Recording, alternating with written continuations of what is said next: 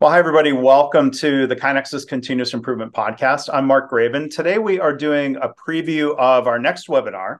It's a panel discussion webinar format. It's titled Cultivating a Culture of Learning from Mistakes. It's going to be held Thursday, July 27th, 1 to 2 o'clock Eastern. If you are able to join us live, you can register for that at kainexus.com/webinars or look in the show notes or the video description for the specific link. If you are listening to or watching this after July 27th, you'll be able to go check out the recording, either through this podcast feed or the YouTube channel. So I'm really excited. We're going to have 4 panelists from KaiNexus. We're joined by one of those panelists today for the quick preview. But on Thursday, we're going to have Kim Guiliotti. She's the Director of Product for KaiNexus. Maggie Millard, Vice President of Customer Experience.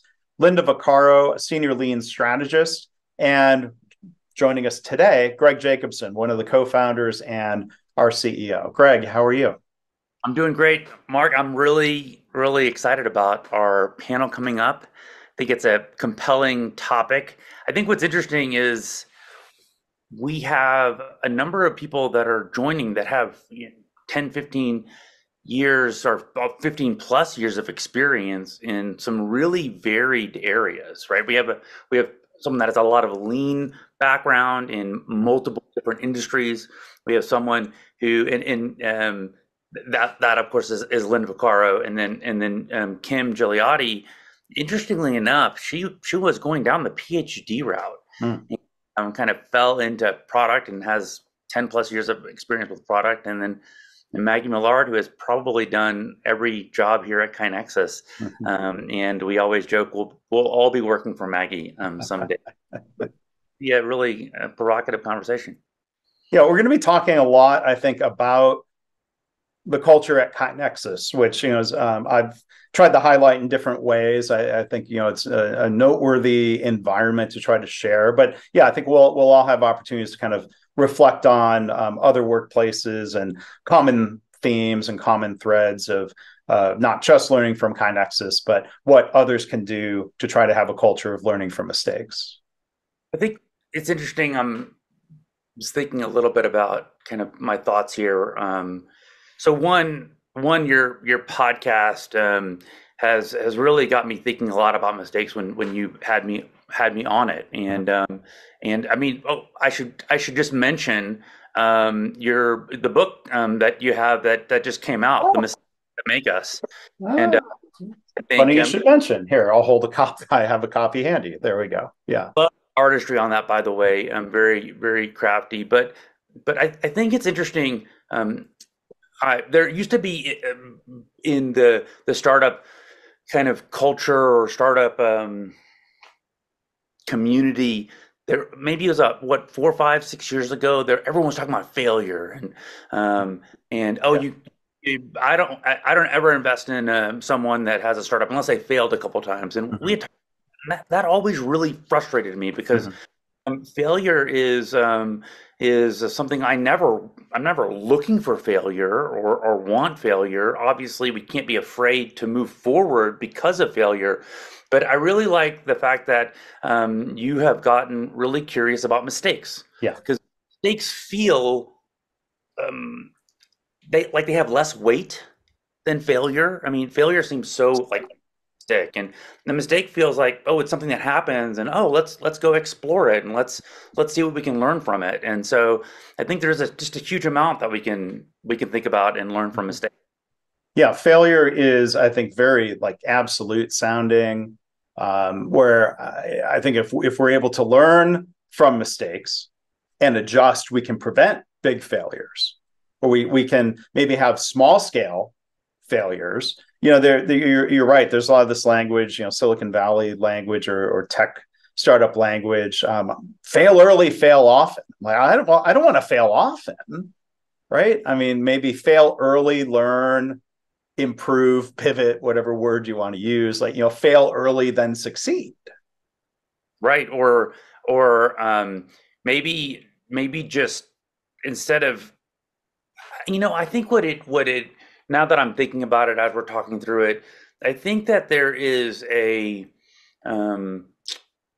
in the startup world, you envision kind of going down these routes, these paths.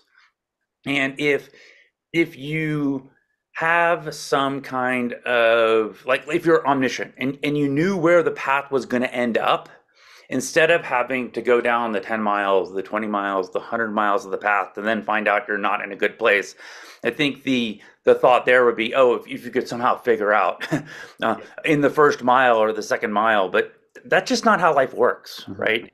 In one, there isn't some set path, right? We talk about lean, we talk about continuous improvement, we talk about that being a journey. And a journey really signifies that there is an infinite number of places that you could end up going. And so I think I still want to say that I do not like the concept of fail early, fail fast, and I really like the concept of not being paralyzed by indecision. Recognize you are going to make mistakes. You'll probably make numerous mistakes throughout the day. I made a mistake of sitting on a chair that has this weird squeak, and I can't move in my chair.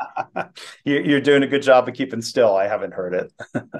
So I think it's a really, I'm really excited I've read different parts of the book coming out, but I'm really excited to dive into the entire text. Oh, and you had just mentioned, not to bring up your book again and go backwards in our conversation, but had done the audio aspects of that. What mistakes happened there that you learned from? Oh, you cut out with that last part. What mistakes did I learn from what? Mistakes happen when you did the audio portion that you learned from that for your next book. I'm already talking about your next book. No.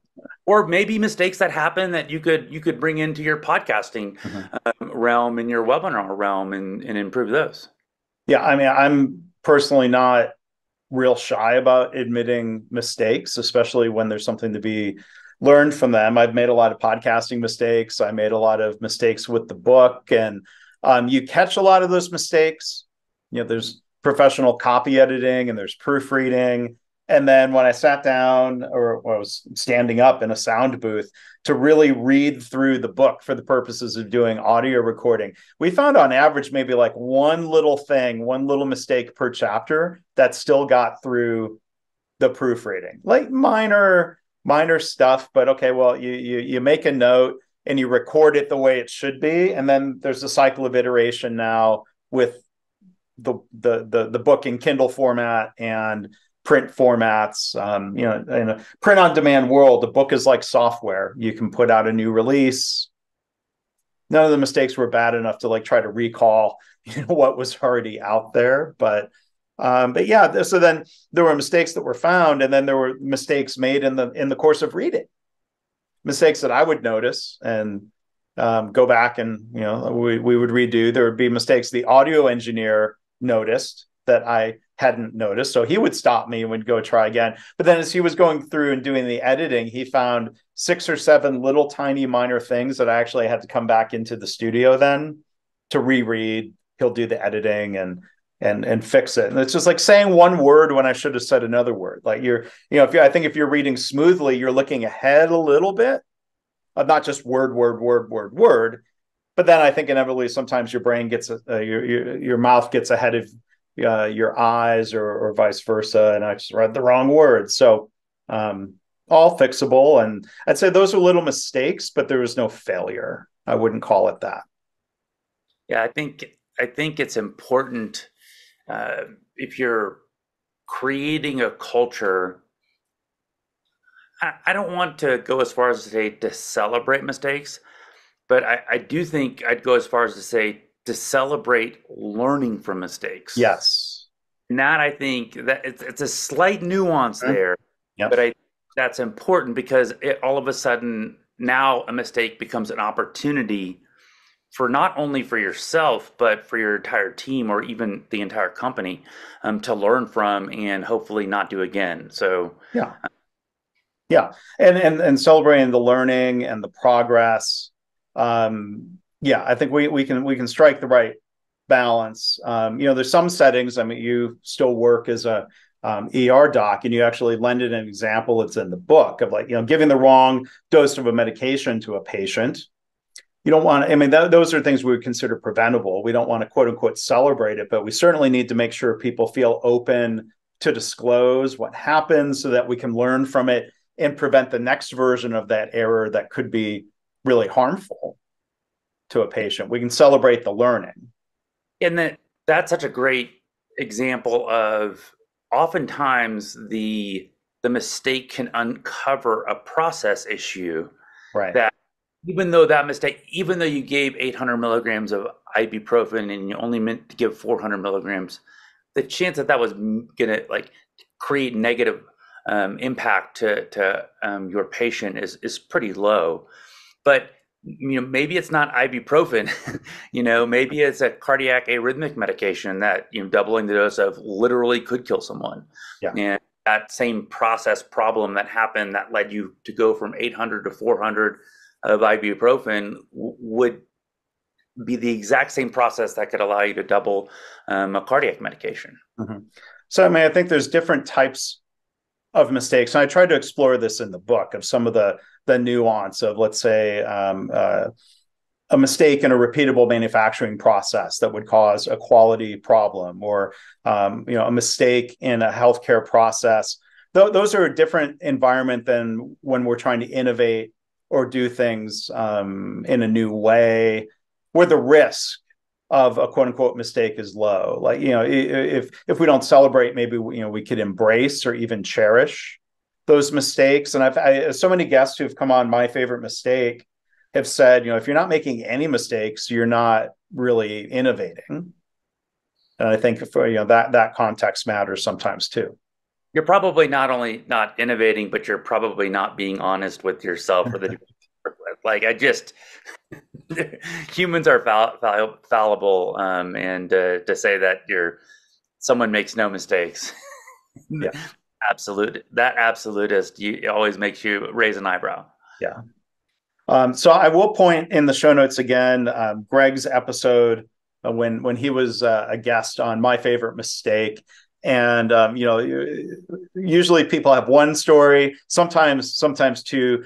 Greg, you were an overachiever. You had 5 favorite mistakes that will encourage people to go and listen to. And it's not that the episode was 5 times longer than usual, but you shared a lot.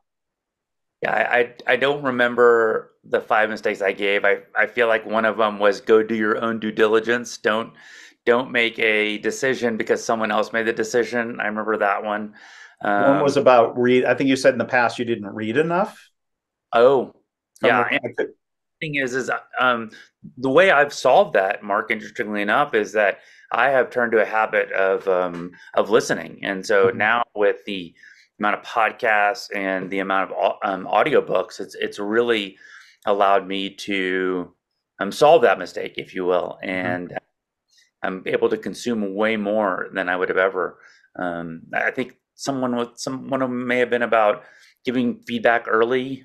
I don't know if that was one of them. That's a mistake I had made in the past, and I try not to do that again. So it sounds like I might need to go back to that episode and remember. I always think you have 5 fingers on a hand, assuming you are phenotypically the way most humans are. Then why not have 5 mistakes that you get right? So I'll put a link to that episode again. And there are stories, some of which we might touch on during the panel on Thursday, or at least to talk about the culture. And there are some of those stories in the book. The book again is The Mistakes That Make Us. Thank you, Greg, and others at KaiNexus who are working to cultivate this culture and helping generate stories that help illustrate that culture. So happy to be able to share that with people. And I hope it's helpful and inspiring. Again, like, no company is perfect. I mean, I feel safe saying this to Greg as a co-founder and CEO. KaiNexus isn't perfect. Nobody's perfect, but there are good things going on, and we'll continue cultivating the garden, if you will, right? Absolutely. Well, I hope this has compelled you enough to listen in to the longer form, and probably with smarter people, we're bringing in some people to round this out that I think have some varied experience and will add to this conversation quite nicely. Yeah. So again, that's going to be Thursday, July 27th, 1:00 Eastern, panel discussion on cultivating a culture of learning from mistakes. Myself, Greg, three KaiNexians, three other KaiNexians, leaders and senior leaders in the organization. And then I'm going to throw this out as a teaser for Thursday, because I love, there's something Greg shared with me that I've quoted him as saying in the book. I agree with the statement. I'm going to ask Greg to elaborate on Thursday in the panel. You can't have a culture of continuous improvement without learning from mistakes. I summed it up quite nicely, and we'll to exploring that further and really unpacking that. So thank you, Mark, for putting this on and making this happen. And I'm really looking forward to it. Yeah, me too. So again, you can go to KaiNexus.com/webinars.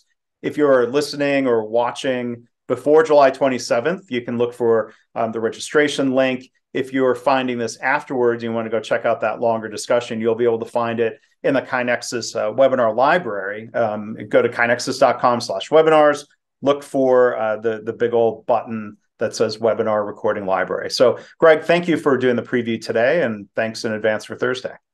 Thank you, Mark, and I'll see you next time. Next time.